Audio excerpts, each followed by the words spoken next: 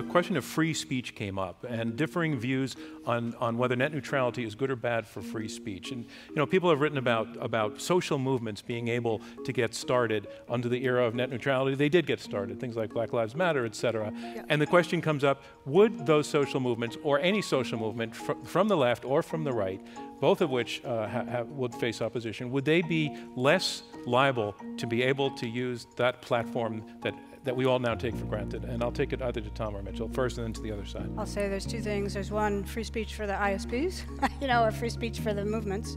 And two, I think you can only answer that because each ISP has to make a decision of what is the best way to run its business? What is the most profitable way to run its business? In some cases, shutting out all competition isn't the most profitable because people get upset. In other cases, you can shut out a lot of competition. So the answer is, who knows?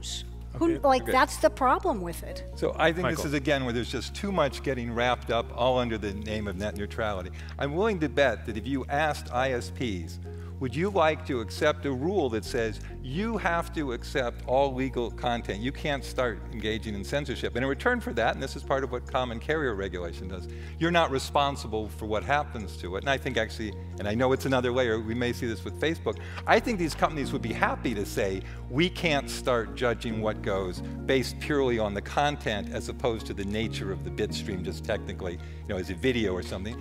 Because look, it's a big pain. This country has a serious problem with speech. Part of it is we've got to make sure there's not limits on free speech, but part of it is we've got to figure out how to have limits on hate speech and misinformation, and we just have not come to grips with that. And so I agree that it's a really serious problem, and I think we've got to deal with it at the ISP level, we've got to deal with it at the platform level, but that's not what most of net neutrality is about. But I do agree on that one.